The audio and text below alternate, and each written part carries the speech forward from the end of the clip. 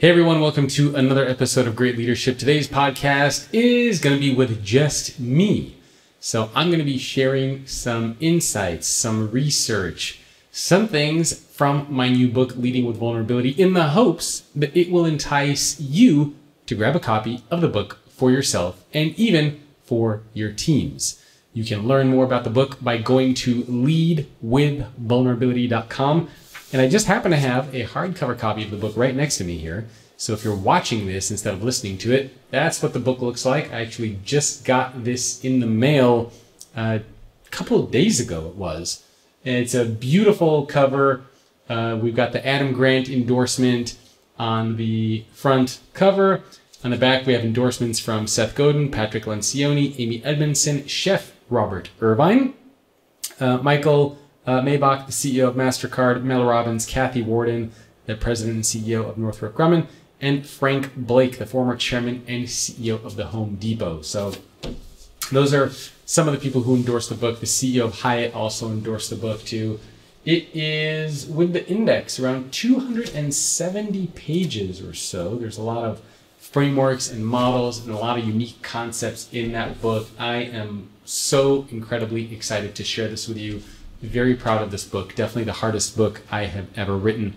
And so today, what I want to do is to give you a little bit of a sneak peek of some of the concepts from the book, some of the research that went into it. We're going to share a couple stories, and we will go over some of the frameworks. I'll tease out some of the frameworks. Obviously, I'm not going to go through a 270-page book in 45 minutes, but it will at least give you enough information so that you can understand why I don't believe that vulnerability is what anybody should be doing inside of their organizations, and why leading with vulnerability is a different concept, different idea, and the right approach.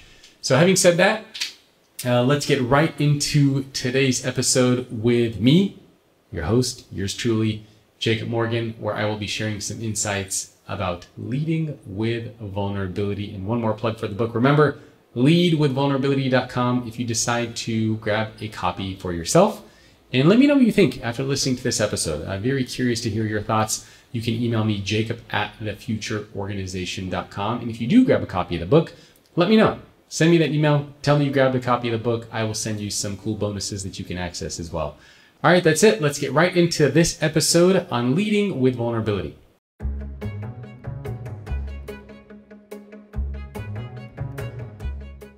First of all, thank you so much for joining. Obviously, if you're listening to this, if you're watching this, you were one of the many people who purchased the book around the world. And I've been trying to coordinate a lot of different time zones with people around the world. So as I mentioned, we've had some big groups, some small groups. Today, it looks like we get a smaller group, but you know what? That's totally okay and fine with me. And we're going to be talking about some of the concepts and the ideas from the new book before it comes out, which is going to be in 2 weeks. And really today I want to introduce some of the high-level themes and then spend the rest of the time answering your questions if you have them. So I want to give a little bit of context first with the book and where this idea actually came from. And the original genesis from this actually came from two places. So first, it came from my last book. So when I wrote The Future Leader, it came out in 2020.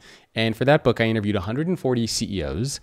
And when I interviewed that book, I noticed that the theme of vulnerability was coming up a lot. The theme of emotional intelligence was coming up a lot. But at the same time, what these executives were telling me was that they were challenged in two different areas. One is they weren't sure what their employees wanted from them, in the sense that on the one hand, employees wanted their leaders to be competent and confident and strong and visionary and be able to get them out of a tough spot. And at the same time, the employees wanted their leaders to be vulnerable, to talk about feelings and emotions and problems and challenges and failures and obstacles. And so one of the challenges that a lot of leaders shared with me was, how am I supposed to reconcile these two seemingly opposing perspectives? On the one hand, my employees want me to be strong and competent and this, visionary leader. And on the other hand, I'm supposed to be talking about my feelings and challenges and obstacles and failures.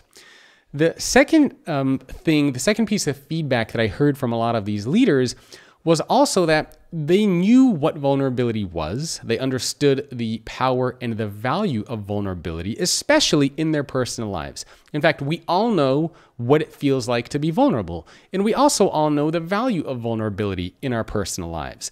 For example, with friends, with family members, with those who are close to you. However, I started to wonder when I was interviewing a lot of these executives, is it really just that simple inside of our organizations?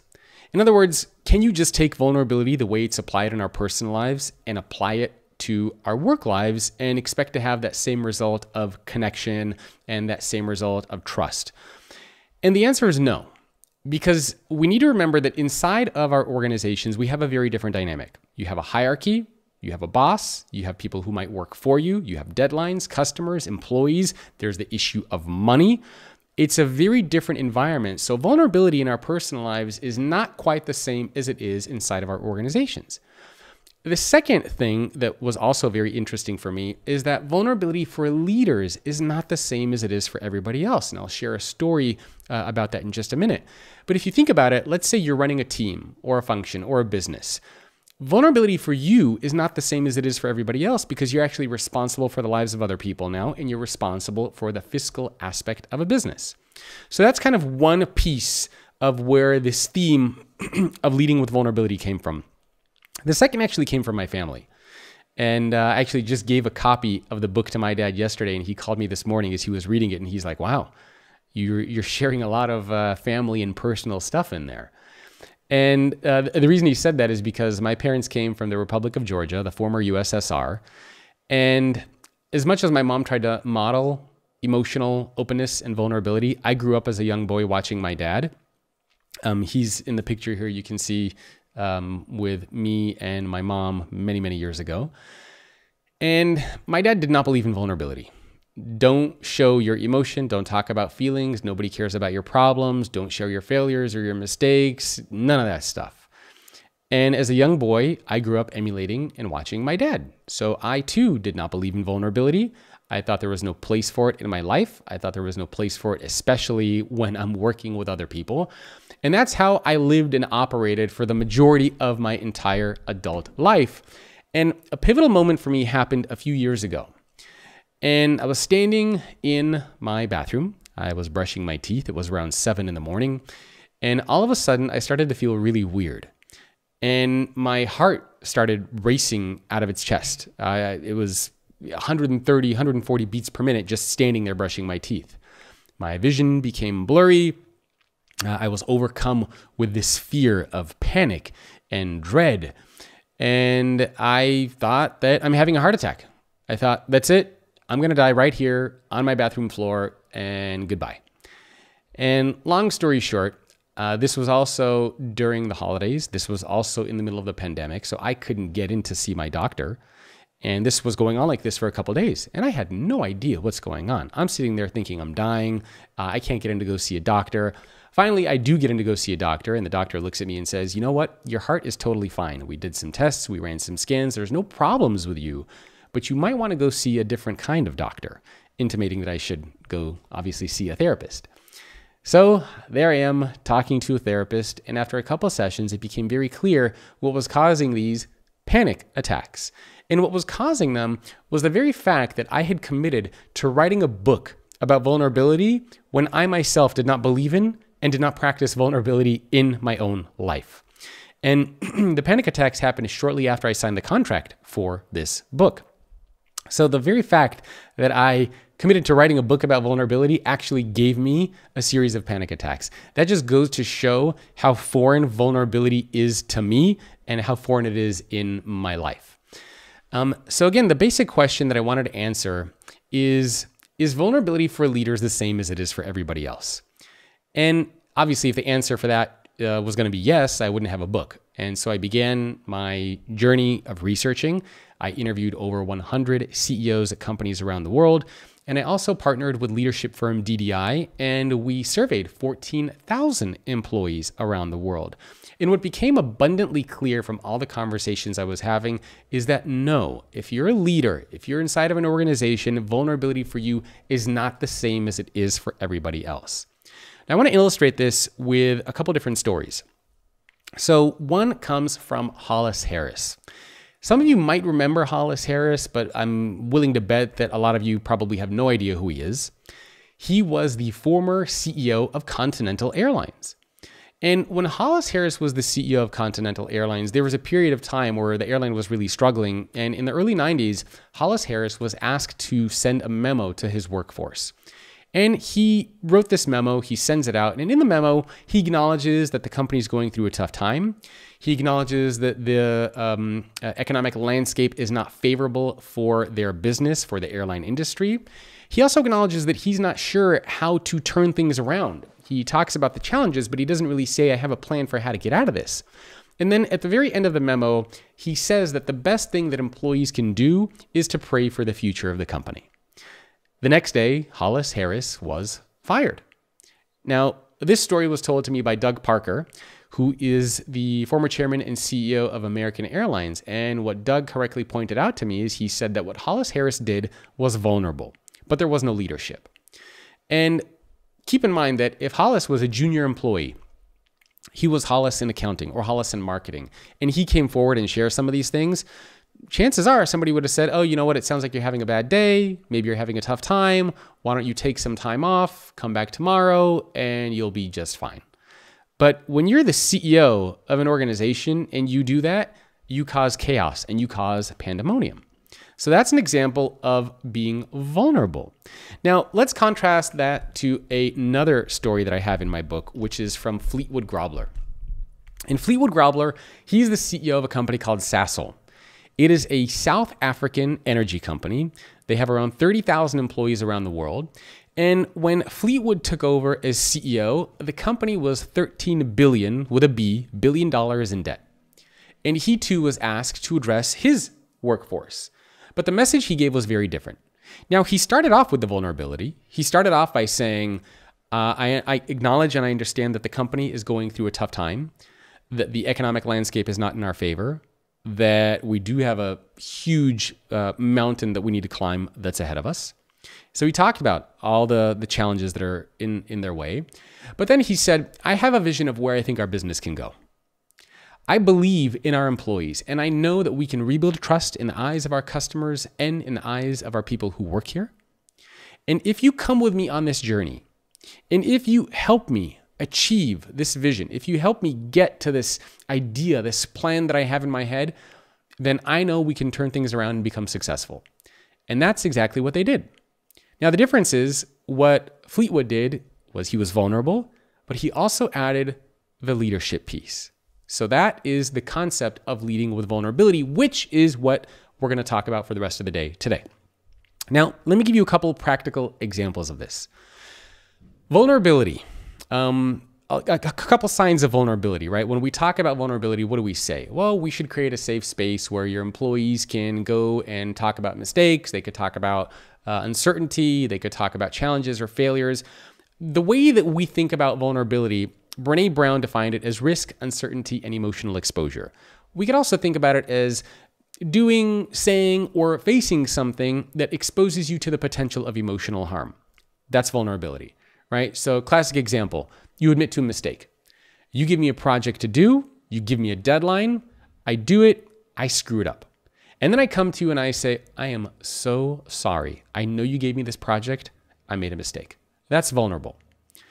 But where's the leadership? Leading with vulnerability, on the other hand, would say, I know you gave me this project. I'm so sorry I made a mistake. But here's what I learned from the mistake that I made. And here are 3 things that I'm gonna do going forward to make sure that that mistake does not happen again. That's leading with vulnerability. And so the definition of a vulnerable leader that I propose in the book is a leader who intentionally exposes themselves to the potential of emotional harm, that's vulnerability, while taking action to create a positive outcome. That's the leadership. The action, taking action to create a positive outcome. Now, the reason why this is important is because we have to take a step back and consider the relationship that an employee has with an organization. So why are you working at your organization? Well, because the company at some point said, we need help. We have a job opening, we have a project, we have a series of tasks, we have a role that we need to fill, and we need somebody who has that certain set of skills and mindsets and who can do the things that we need help with. And at a certain point, you or somebody else says, I can do that. I have those skills. I know what you need. I'm good at it. Bring me in. And so the company brings this person in and the job begins. Now, in that situation, what happens if you keep showing up to work every day being vulnerable? You keep showing up to work saying, I need help. I'm sorry. I made a mistake. I'm going through a tough time. I can't do this. I can't do that. Eventually, what's going to happen is your leaders and your peers and everyone around you is going to look at you and say, hey, wait a minute. When we brought you in, you said you were capable. You said that you were competent. You said you could do these things. And now it seems like you kind of can't. And you're starting to use your vulnerability as a way to justify poor performance, which is oftentimes what we see in a lot of organizations. So vulnerability is not a crutch to justify poor performance. And this is why I don't advocate for anybody to simply be vulnerable all the time at work. Instead, I'm a believer in leading with vulnerability, which again is adding the leadership piece to vulnerability. I made a mistake, but here's what I learned. Here's what I'm going to do going forward to make sure this doesn't happen again. I need help, but here's what I'm going to do in the future to make sure that I can solve my own problems. I have a team that I work with as well. And I make a lot of mistakes. My team makes a lot of mistakes. And we get in the habit of leading with vulnerability. So when someone on my team makes a mistake and they say, I'm sorry, my bad, I shouldn't have done that, I always say, what did you learn from that? How are we going to make sure that mistake doesn't happen again? Somebody comes to me, they say, Jacob, I need help. I'm happy to help. But what are you going to do going forward to make sure that you can solve your own problem? So leading with vulnerability is this idea that you can be vulnerable, but you also need to demonstrate that you are trying to close that gap. You're trying to become more competent. You're trying to solve that problem. You're trying to get better and learn and grow. If you don't do that, that's when a lot of the challenges start to arise. Now, again, this is the definition of a vulnerable leader. A leader who intentionally opens themselves up to the potential of emotional harm, but while taking action to create that positive outcome. It's that action that I think we oftentimes forget inside of our organizations.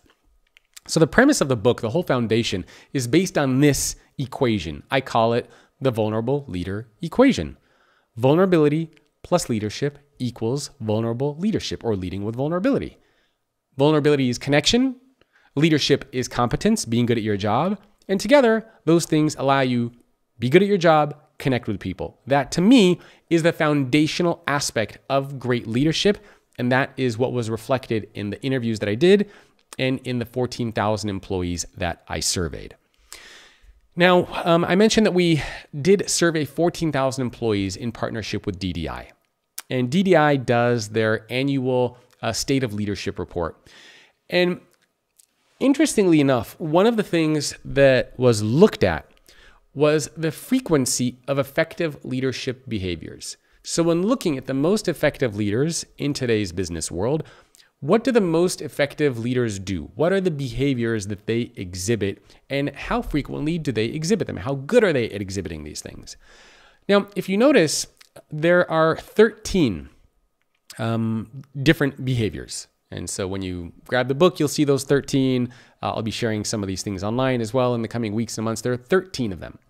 Now, I won't go through all 13 of them, but one of the things that I found fascinating is how the emerging ones versus the traditional ones rank differently. So I'll give you an example.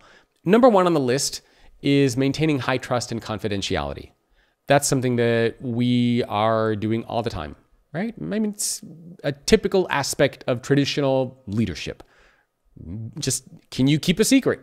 Can you, if something is confidential that's shared with you, can you not tell anybody about it? Can you keep that trust and confidentiality? That's basic stuff. Another one is sharing your rationale for a thought or a decision. So you made a decision and basically explaining, why did I make that decision?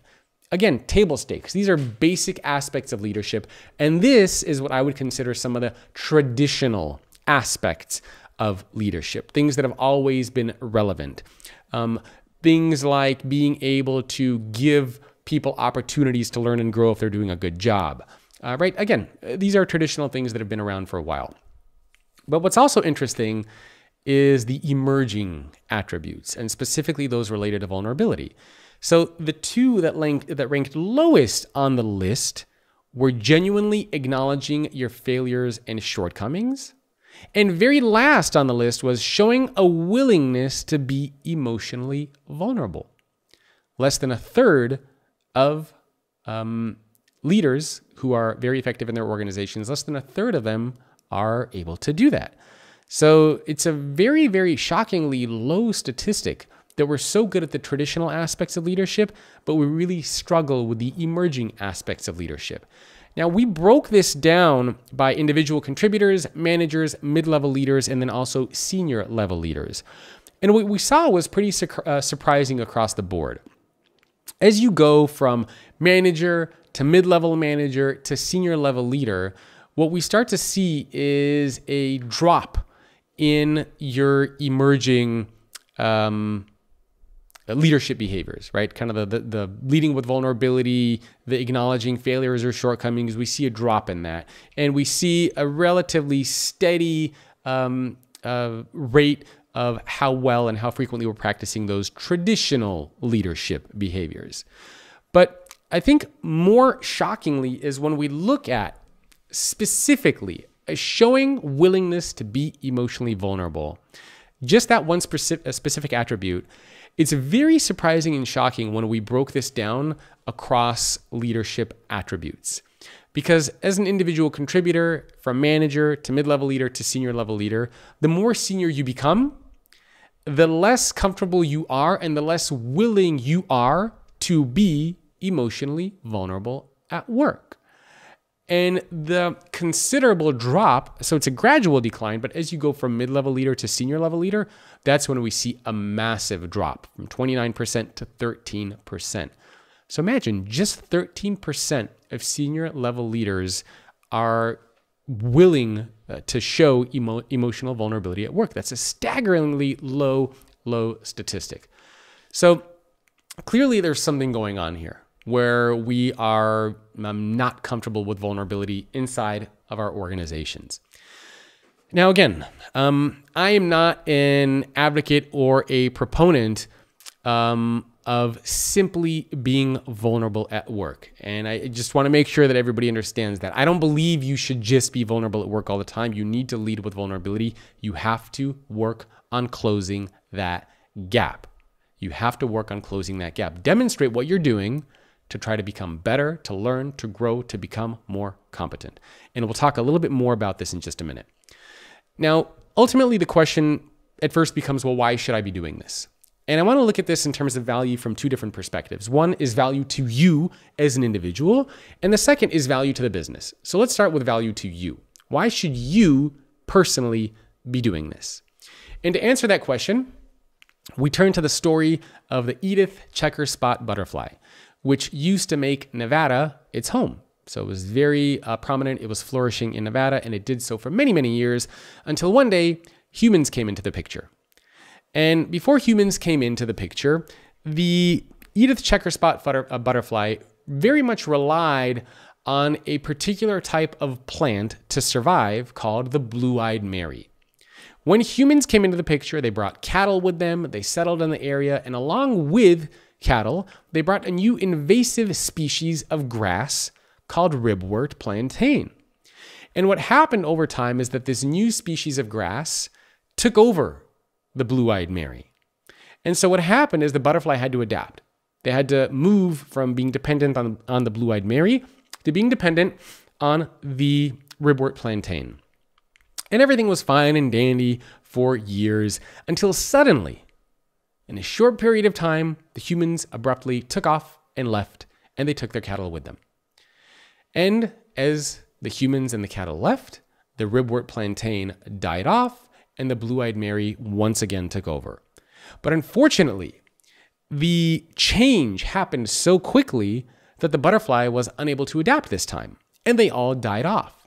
Now, the story has a happy ending because butterflies from nearby fields were able to come and repopulate the area.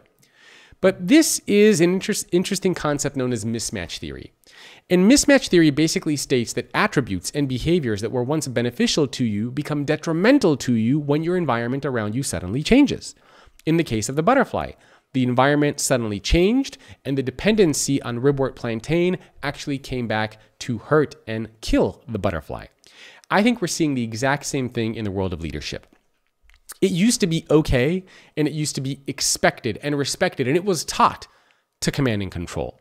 It was okay to not show emotion, to not talk about your mistakes and feelings. We had leaders like Jack Welch and Steve Ballmer who were proponents of this form of leadership, and this was taught in MBA programs. And I have several stories in my book of leaders who were taught to be just like Jack Welch, who worked for Jack Welch. In fact, Fortune used to run a series of magazines on America's toughest bosses or the world's toughest bosses. And it was a badge of honor to be on the cover of that magazine, and it was a badge of honor to work for that kind of a boss. That was just the environment that we were a part of. And everybody expected it and respected it. And what happened is suddenly, especially post-pandemic, our environment around us suddenly changed. And so what you as a leader need to ask yourself is, are you willing to adapt and change based on how the environment around you changed? Or are you willing to stick to your old ways of doing things and risk the potential of dying off the same way that the butterfly did? So the value to you is simply being able to lead, being able to stay a leader, being able to become a leader, being able to adapt to lead in this new world of work that we're all a part of. I don't think this is a question of if we should lead this way. I think this is more of, are you going to lead this way or are you not going to lead at all? So that's my pitch to you just as an individual. Now there's also the value to the business, right? What's the ROI of doing this? And we looked at this in a couple different areas. So one of the things that we looked at is percentage of high quality leaders inside of organizations. And here what we found is that in organizations where leaders always lead with vulnerability when appropriate, the perception of leaders in those organizations as being high quality is extremely high. So in organizations where vulnerability is not at all or rarely practiced, the percentage of leaders who are perceived as high quality is 56%, roughly half. In organizations where leaders always are embracing vulnerability, again, when appropriate, the percentage of high quality leaders in that organization is 86%, almost 90%. So we're talking about a 30% gap here between not at all or rarely versus always. And we see a gradual increase, right? From sometimes to often to always. And so basically, the more vulnerable your leaders are, the more they lead with vulnerability inside of their organizations, the more the leaders in that organization are perceived as being high quality. A couple other statistics for you to think about. We looked again at innovation, we looked at trust, we looked at even inclusive cultures, a lot of different things across the board. So a couple statistics to highlight. In organizations where the managers regularly display vulnerability, again, when appropriate, their employees are almost 3 times as likely to be vulnerable with others at work. They're more than 5 times as likely to trust their managers. They are almost 3 times as likely to engage in their roles in comparison, or to be engaged in their roles in comparison to those where organizations rarely or never display vulnerability. So again, we're looking at a 300% increase in engagement as a result of increased vulnerability from leaders. Almost 4.5 times as likely to create an environment that's inclusive, 2.5 times as likely to be prepared to manage a remote workforce. And again, the numbers across the board are like this. More than 2 times as likely to say that their senior leaders are willing to do what is right. And again, there are a few others in there, almost 2 times as likely to develop novel ideas or solutions, aka innovation. So across the board, we see an ROI in terms of value to the business, not just in terms of value to you and why you should be doing it. Now, the shocking thing here is that when we ask these 14,000 employees, is vulnerability inside of your organization perceived as a leadership strength and not a weakness? Less than 11% of people said definitely true. So less than 11% of 14,000 employees said vulnerability is perceived as a leadership strength in my company and not a weakness. Definitely true. Less than 11%. The scary thing is that 34% said they didn't know. 34% of employees around the world said, I have no idea if vulnerability in my organization is a strength or a weakness. Which means that if you don't know, guess what? You're not going to do it. And only 16% said that their leaders display qualities of vulnerable leadership often or always when appropriate. Less than 16%. That means the vast majority of leaders around the world are not willing to talk about their mistakes or failures. They're not willing to embrace vulnerability or show a willingness to be emotionally vulnerable. That's a very scary environment for us to work in. We keep talking about the rise of AI and automation and bots and technology. Most of us are working for bots as it is. They're in human form. So it's kind of scary and interesting at the same time to see that we don't want to work for those types of leaders, yet most leaders are, for lack of a better word, robots.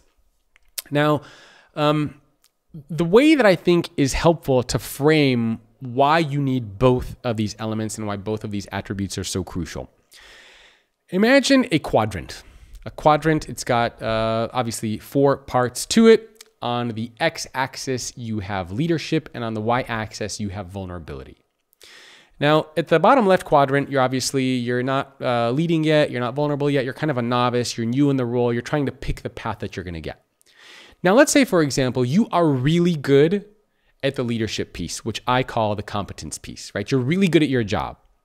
You're really good at your job, you get promoted into a leadership role. And let's say I were to go talk to some of your employees and say, well, what do you think of this person as a leader? How would they respond about that? Well, they would probably say, oh, you know what? Jacob is a really great leader. He's able to bring in a lot of money to the business. He's great at his job. He works really hard. He's just really good at everything he does. But I don't have that chemistry with Jacob. I'm not engaged in the work that I'm doing. I don't feel that collaboration with Jacob. I don't feel that sense of engagement and motivation when I work with Jacob. Now, similarly, let's say you're really good at the vulnerability piece. You're really great at connecting with people, but you struggle in the competence area. And again, somebody says, well, what do you think of working for this type of leader? And somebody's going to say, oh, you know what? Jacob's such a great person. I love working with Jacob. I'm engaged in my work. I feel motivated and engaged and inspired. We just have this great relationship, great chemistry. Jacob is awesome.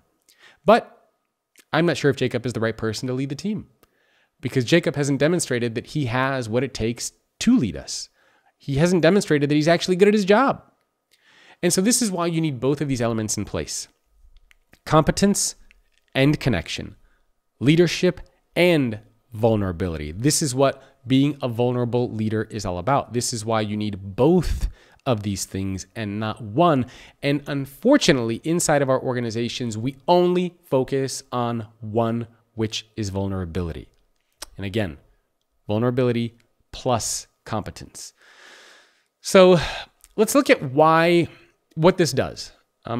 I think a big part of this is it levels the playing field. Because what happens is if you're a leader inside of an organization, you have to already acknowledge and respect that the people who work for you are already vulnerable to you. You can make their life hell at work if you wanted to. You could put them on difficult projects. You could demote them. You could, you can mess with employees all you want. So they're already vulnerable to you. And everybody knows it. Everybody already knows it. We talk about it. It's very clear that employees are vulnerable to their leaders. If you have a leader, you are vulnerable to them. But the truth is that leaders are also vulnerable to their people. But we never talk about that. This is an implicit relationship that just doesn't get discussed. And the reason why leaders are vulnerable to their people is because if you think about it, if employees don't do their jobs, products don't get shipped, customers don't get served, you as a leader don't look good, your team doesn't function, your numbers go down. So you are actually very dependent on your employees just as much as they are dependent on you. The only difference is leaders never acknowledge that dependency. We don't talk about that vulnerability. It doesn't get addressed. So what ends up happening is by leading with vulnerability, you level the playing field. And when you level the playing field, you create that opportunity for collaboration, for trust, for engagement, for people to be on the same page. And this is why I think it's such a crucial and important aspect. Okay? And this is why, again, so important to be able to do that. You want to be able to get onto that level playing field. Now, one other thing that I think is important mentioning about competence, and I really, really want to stress this point. There's a concept in psychology called the pratfall effect.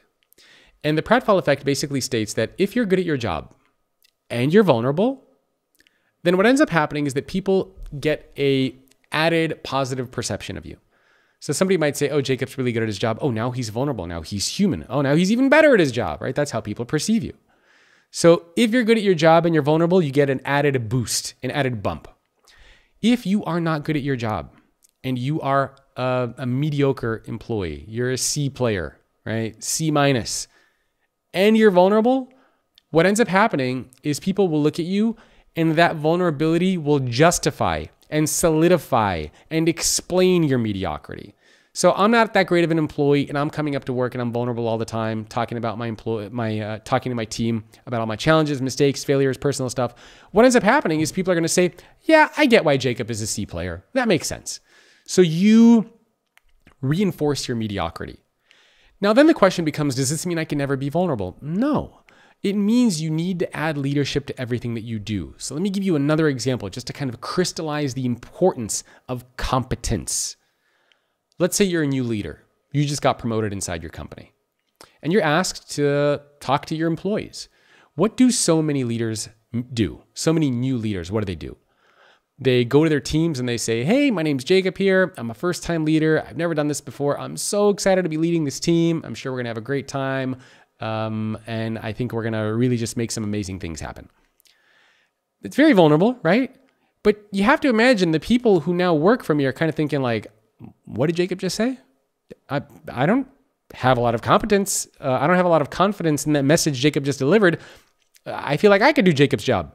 Why is he a leader? Now, how would you take that same situation and flip it around to lead with vulnerability? Instead, you would give that same message, but you would add leadership to it. And so a message might sound like this. Hey, my name's Jacob. I'm a first-time leader here. I've never done this before. I'm so excited to be leading this team. Here's what I'm going to do to make sure that I can be the best leader that you've ever had. I actually have one of the seasoned leaders at this company is going to be mentoring me and coaching me and just taking a look at some of the work that I'm doing to make sure that I'm moving in the right direction. I also have an executive coach that I'm going to be working with who's going to be giving me some feedback. He's probably going to be talking to you and interviewing you and making sure that I'm moving in the right direction. Here are also 3 leadership books that I'm going to be reading. You can follow along with me if you want so that I can keep growing and learning and becoming the leader that you need me to be. That's a different message. I'm vulnerable. I also talked about what I'm doing to close the gap, how I'm trying to get better, to learn, to grow, to become more competent. This is, again, the critical aspect. So it doesn't mean that if you're doing something new, you can't be vulnerable. Sprinkle the leadership on top, right? Sprinkle the leadership on top. Now, let me tell you where you can begin. How do you start to lead with vulnerability? Now, the cover of the book, as you will see, is a mountain. It's a character climbing up a mountain. And this is very intentional. It's a very intentional and purposeful visual because vulnerability is like climbing a mountain, meaning that at the very bottom of the mountain, the base camp, it's pretty easy to take your first few steps. But then the higher up the mountain you go, the harder it becomes, the more challenging it becomes. You might fall, you might get bruised, you might make a mistake, you might have to go back down the mountain to go back up. But at the same time, the higher up the mountain you climb, the more people you meet on your journey, the more beautiful the vistas become, the farther out you can see, the more clarity you get. And this is why I use the visual of a mountain, because that's how it goes, right? The higher up the mountain you go, the harder it becomes, but the more benefit that you ultimately start to see, the more connection you create with others. So where do you begin is you build your own mountain. So ask yourself, what's something that I can do tomorrow? What's something that I might be able to do in a week? Identify what is base camp for you and what's at the peak of the mountain for you. What's the scariest thing that you cannot imagine doing or sharing or exploring at your company? And once you identify base camp and once you identify what's at the peak of the mountain for you, then the next step is you simply begin to climb the mountain. So base camp might be something like sharing what I did over the weekend. Penny Pennington, the CEO of Edward Jones, a financial services company, around 50,000 employees, she was very uncomfortable with even approaching vulnerability as a concept. And so she did what she calls keep an ace in her sleeve. And she knew that when she was going to get in the elevator with some of her employees, that it was going to be weird if nobody talked to each other. So she kind of pre-planned at the beginning what she was going to say, and that she was going to say something about her weekend, and she was going to try to create that relationship and that bond with her employees. Again, that's how she started to approach it to get her to be comfortable with it. So that's her first, baby step. All right, I'm getting into the elevator with employees. How can I just make a 30-second or a 20-second conversation where I'm connecting with somebody in there? And then maybe the peak of the mountain for you is sharing a personal challenge or struggle. Difficult relationship with a family member. Who knows, right? Who knows what that might be? Now, one thing that I want to caution as you climb this mountain, and one of the frameworks that I have in the book is called the vulnerability wheel. I don't advocate for simply sharing anything and everything with everyone. At the center of this vulnerability wheel is intention, understanding what it is that you're sharing, why it is that you're sharing it, or what is it that you're going to do, why is it that you're doing it. It needs to be, there needs to be a reason behind it. Am I trying to create a better relationship with somebody? Am I trying to create an environment where employees are comfortable sharing ideas? Am I trying to drive innovation? Do I try to get people to collaborate and work together? Am I trying to give people insight into my thought process? What's the rationale? What's the intention behind your vulnerability? And again, whenever possible, you sprinkle the leadership piece on top of that. So the most important thing that I want to make sure everybody remembers is vulnerability plus leadership equals leading with vulnerability. Vulnerability plus leadership equals leading with vulnerability. Competence plus connection. There is no substitute for being good at your job. And the thing is, everybody knows what they need to do to be good at their job. There's no secret. If you're in marketing, take courses, get mentored. If you're in engineering, right, whatever you got to do, take courses, again, get mentored, spend some extra time. You know what you need to do to be good at your job. There is no substitute for that. Mark Randolph, the former CEO of Netflix, when I interviewed him, he told me, I always do 10% more than what's asked. Do 10% more than what's asked. Do 5% more than what's asked. There's no substitute for competence, because remember, if you don't have that competence and you're only vulnerable, it's going to end up hurting you. And the fascinating thing is we ask these 14,000 employees, what's the number one thing that's keeping you from leading with vulnerability at work? And the number one reason is actually embedded in that reason is the solution to the problem. I don't want to be perceived as being incompetent. That's why I'm not willing to be vulnerable at work. So how do you avoid the perception of being incompetent at work by being vulnerable? You add the competence to it. I'm vulnerable, but I'm adding competence to it. I'm adding leadership to it. I'm talking about what I learned. I'm talking about what I'm going to do. I'm talking about how I'm going to solve the problem, how I'm closing the gap. This is a unique part of being vulnerable at work, because remember, we have a very different dynamic. We have a very different environment there. So my hope is that after listening to this, after watching this, after reading the book, you too will end up leading with vulnerability inside of your organization. You will combine leadership with vulnerability, competence with connection, in all the aspects of how you lead. And I really do believe that this will fundamentally transform how you lead, how you impact others. This is your greatest superpower. As it says on the cover of the book, unlock your greatest superpower to transform yourself, your team, and your organization. I think this is the number one thing that you could do, especially in the current environment as we're trying to lead through change.